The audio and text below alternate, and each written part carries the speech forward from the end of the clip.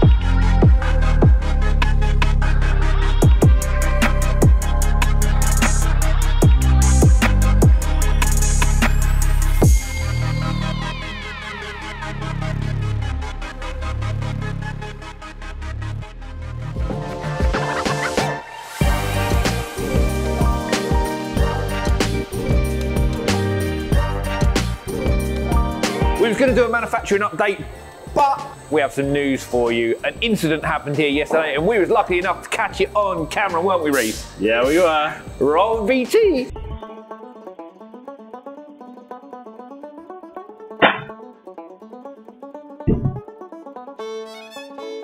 Right, and for those who missed it, I'm just going to run it one more time because it was hilarious. Go. So, just so you know, Lenny is okay. There's a bit of damage on the concrete, but it's all good. I've come over for a manufacturing update with Reese. If you don't recognise Reese from season 1, he heads up our manufacturing division for Side Steps, and we have some exciting news, don't we, Reese? We do indeed. And what is that exciting news, Reese? We've got a new step pad for the new Range Rover and new Range Rover Sport. So yeah, so this step pad fits L460 and L461. It's a new design, it's Reese's design. I have had nothing to do with it. So if it's rubbish, it's nothing to do with me, but if it's great, I'll take the credit a little bit later on in the show. So before you start to give me the waffle on this is beautiful. Thank you. It's took a lot of effort.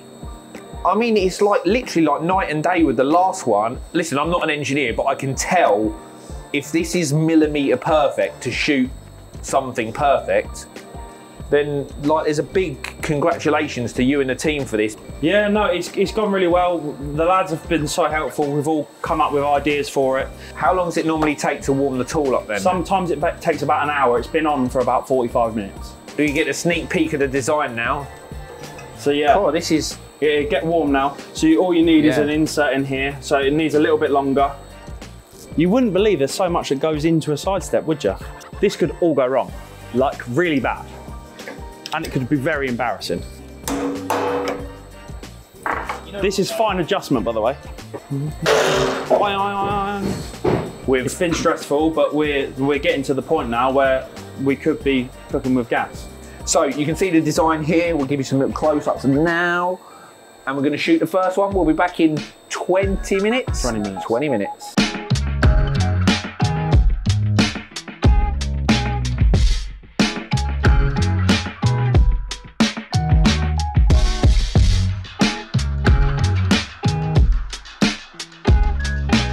What if this all goes wrong and Sire makes me look silly? What if it goes right? I'll be a genius. Everybody will be well impressed.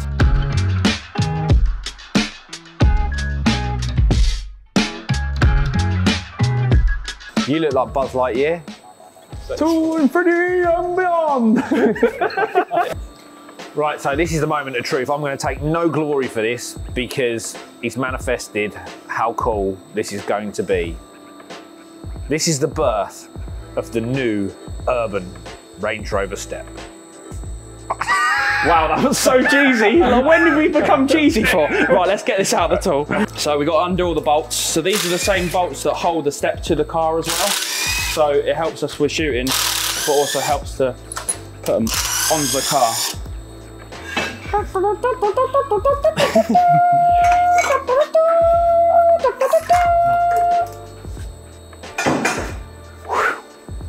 The back side of the step, and then the real moment of truth is when we pull the step out and flip it over. Dun dun dun dun dun dun. Under pressure. Here it comes. You ready? Oh. Popped out the mould. Are we ready for the new step? There's lots of fingers being crossed over here. It's a nervous time. That is a new step. Yeah, baby. That is pretty cool, if you ask me, mate. Boom. Yeah, boy. Come that on, was right, the birth of the new urban step. That was alright, wasn't it? It wasn't cheesy, it was like, yeah! Well done, mate. Credit's due to the team producing that. Awesome. Coming to a car near you.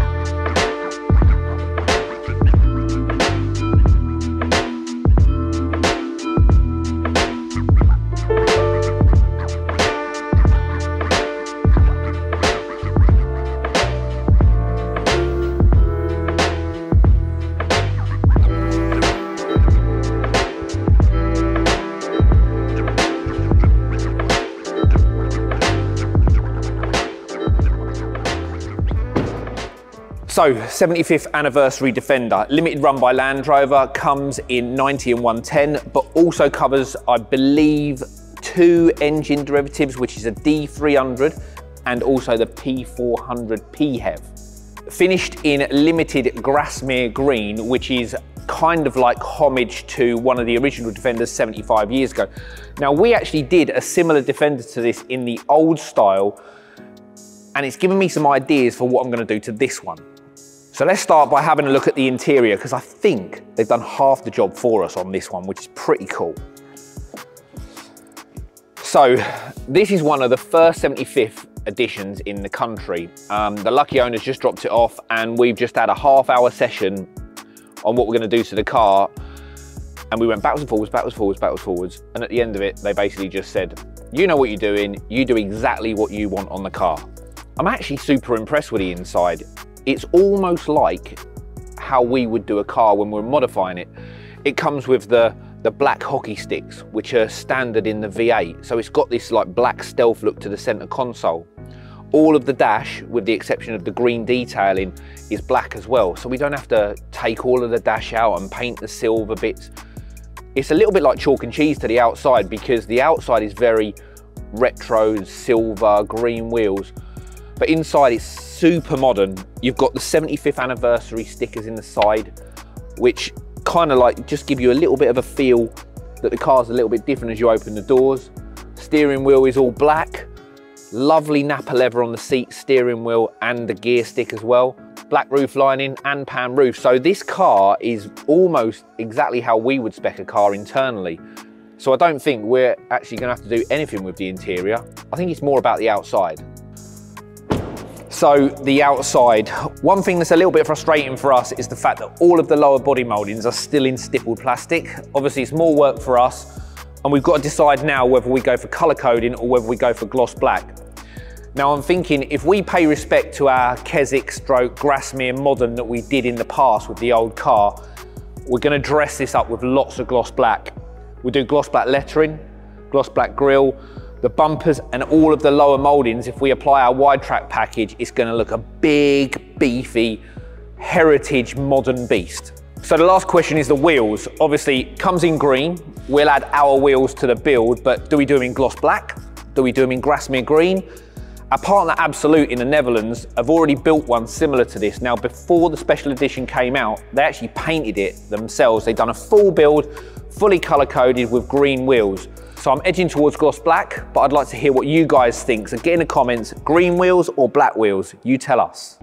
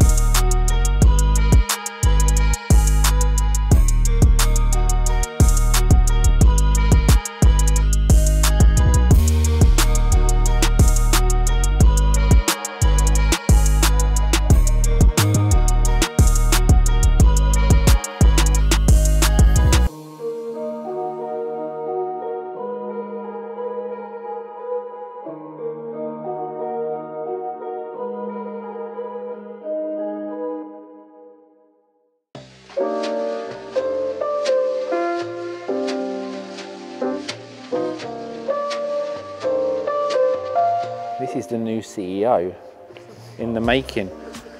This is a little hand signal for I want a drink, isn't it, darling? When you want a drink, you do that, don't you? And you say bye-bye to people. Yeah, you come into part exchange your Defender. So this is available for sale. It's only done about 3,000 odd miles. It's fully spec'd, wide track, front A-bar, canards, light, the whole, every option that we do. It's ready to go. Now we're keeping the wrap on for 5 days. What is it underneath? Black? Santorini black. Oh, okay, fine. So that's brand new paint underneath. Brand new paint underneath. It was done from new. The only reason we're keeping it like this for a few days, just in case someone wants something a bit more individual, but it will go to black. But we have about 10 black Defenders in stock, so kind of that's why we wanted to give it a bit of time. Lenny at urban-automotive.co.uk. If this is of interest, you've got 5 days to have it in this colour. 5 days from video time. From video time. Yeah. Lola's come into part exchange her Defender for a new G-Wagon. And just for the record, this isn't my daughter, this is my granddaughter. I am Pops. That's my name. Granddad sounds very old, doesn't it? And this is Mrs. D.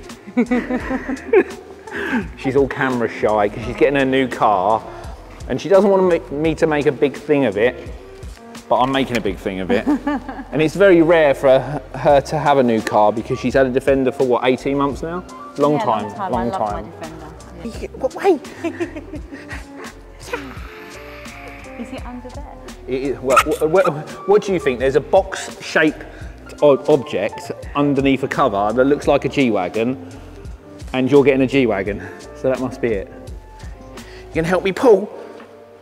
Here we go. Go! Oh my God.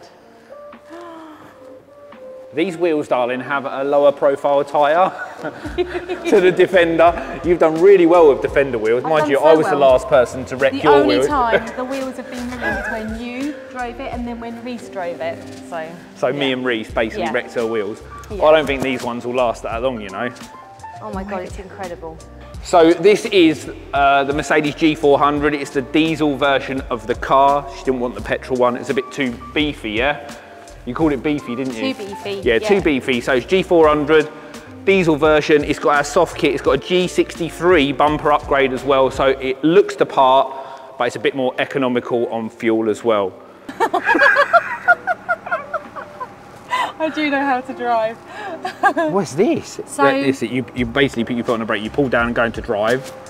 Okay, I'm not going to do that. Don't do it now, no. In the front, what do you think? Oh. Is it too fancy? It's amazing. Happy? It's the dream car, isn't it? Yeah, it is. It is the dream. Very smart. Right. Wow, off she goes. And we're going to finish this video. We're going to finish this video and you're going to do this to command to say goodbye to everyone. Say bye-bye. Can you say bye-bye? Say bye-bye. Say bye. Can you say bye-bye? Yay! Perfect! You're a star in the making. Did you get it? Yes! Yes! Yes! She likes it.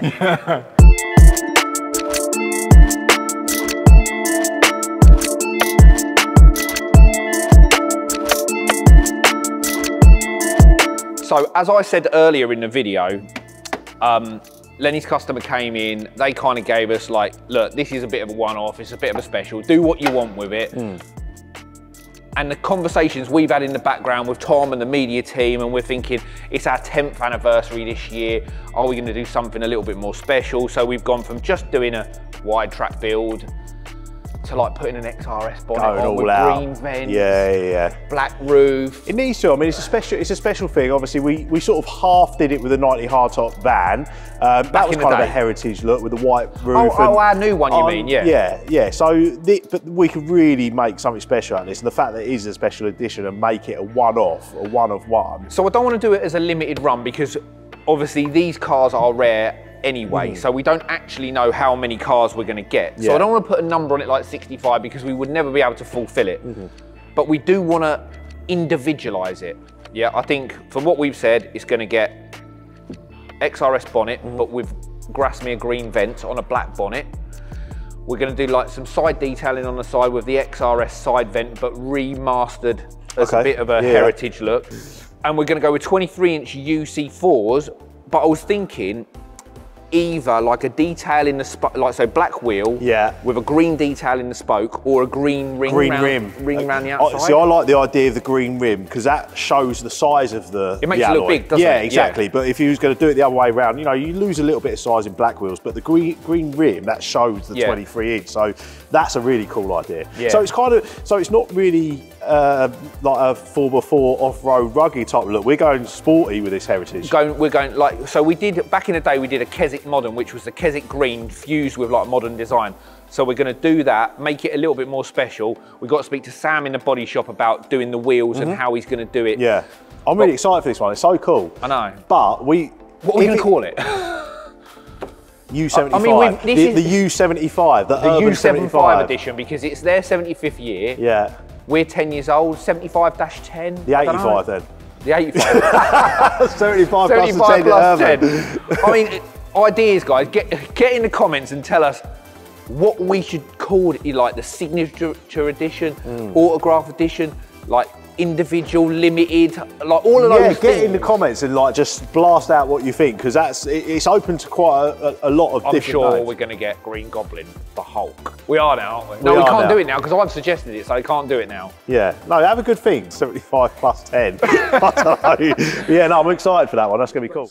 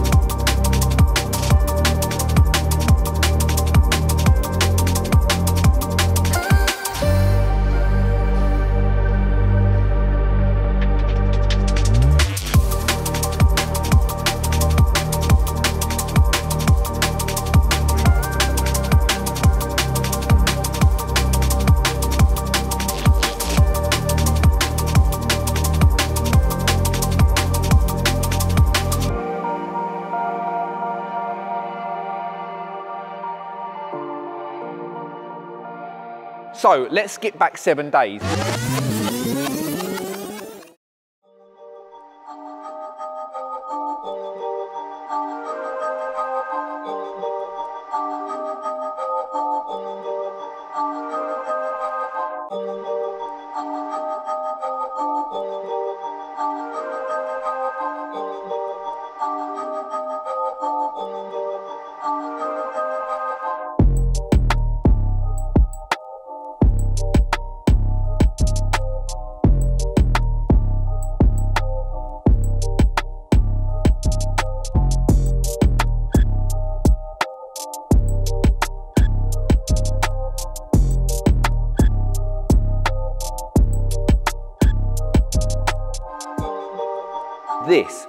This is young Filly'S G63 with full urban soft kit.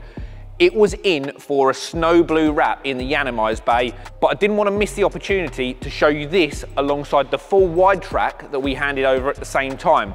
So this is the ideal opportunity with these two cars in really cool wrap colours to show you the differences between the two. So as you can see, there are some carryover parts on both cars. The carbon bullnose bonnet is the same, the roof lights are the same, and the upper spoiler is the same. It's really just the lower body that makes it different. Now on young Filly'S car, he opted for the body coloured bonnet with the carbon vents, but on the wide track car, as you know, we went for the full carbon bonnet with colour coded vents. And these options, they all just come down to customer preference, what they prefer, and what kind of look you want to go for in the end, whether you want fully colour-coded or whether you want to break it up with lots of carbon and black. So here we are, soft kit G versus wide track G. Oh, it looks mad. The whip looks nuts. God, it's so good, you know. I come from humble beginnings, you know. Absolute nothing. How dare I own this car? I'm taking the Thank you, boys, yeah? Thank you for the rap, man. I appreciate it, for real. Did an amazing job. No, those wheels are absolutely amazing, man. They are now. Like, the man that created them, flipping, oh, he needs a pay rise, innit? He don't get a pay rise, you know why? He's the boss. Doesn't need to, yeah. It's called Never. Simon. What? You actually created them? Yeah, that's his No, design. swear to God Yeah, that you thought of that design. Brother, well done. Seriously, jokes aside, they are amazing. That's proper sick. What are you doing, mate? I was leaning on, I was playing with it and it fell down a couple of inches and I thought, This is what we do, it. mate. They put it together, we take it apart, and then we put it back together again in a way that they don't like. Is that fair to say? I think that's Especially fair. with this, obviously this has got a little bit of heritage to it. It's the 75th anniversary edition. Obviously we went through what we think that we're going to do earlier. Get in the comments and tell us whether we're doing the right thing, the wrong thing. Is it sacrilege? I don't know. But word travels fast that someone knew that we've got this here, and we've already had our second booking for whatever we're going to do to it. Heritage edition, the urban heritage, the U75, the 75U. U-1. Yeah, the U85 because Tom it's came up with a good 75Z. idea earlier, the remastered edition. Ooh, remastered. See, that's why Tom's on the big bucks, isn't it? That's why he's like El Capitan. Capitan of marketing. Anyway, that's it for this week. Do the normal, click the bell, the button, the subscribe, and do all the things that make us all happy so we get to 100,000. 68, we ticked over 68. It's good. Earlier I want the plaque. That's I want that. Like, are we going to saw it in half because we're a duo? Not I want the plaque. I want the plaque for us. Yeah. You can take it home at weekends. Okay. Yeah, that sounds good. Yeah, like a trophy when you win a trophy. Yeah. You take it home for 100,000 subscribers. That is the goal. So if you're just watching and not subscribing, ding. That's a great noise. I know. I like a ding.